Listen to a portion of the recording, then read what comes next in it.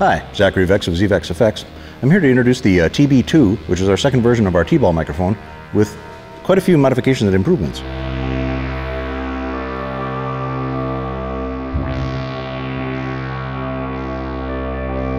The idea behind it is that when you're not right next to the mic, no sound can be picked up.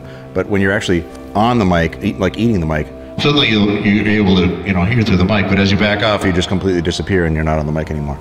So here's a demonstration of with the lav turned off. You won't be able to hear me coming through this mic. You'll just hear me coming through that.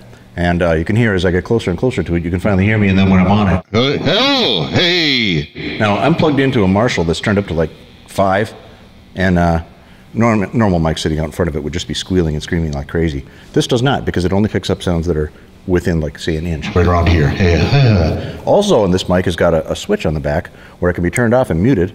No sound at all. Or you can put it into wah. The wah position is controlled by this little wah knob. So you can get telephone sounds. We're so sorry, Uncle Albert. That sort of thing.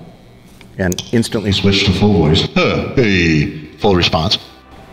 Now, the batteries inside are CR2032s, just like in the original T-ball, easily changed, 100-hour life at least. An improvement we made to it is the pop screen is removable now. It's stuck on with little magnets. There's the actual mic element.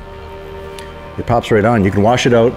Since you have to almost eat the mic in order to use it, you can wash it out easily under a sink, dry it off with a paper towel, and pop it back on here, and it's all nice and hygienic. So that is the T-ball, and as you can hear, it gets quite loud. Without feeding back at all when you're right in front of the amp at very high volume. So this is great for singing through an amp on stage and not picking up any sounds on the outside, or for picking up a guide track that you want to do inside of a room where all the instruments are being recorded at the same time, and you don't want the other instruments to be bleeding really badly into the guide track because you want to use the guide track for a while after you've done overdubs. You engineers will know what I mean. Anyway, ZVEX, thanks for watching.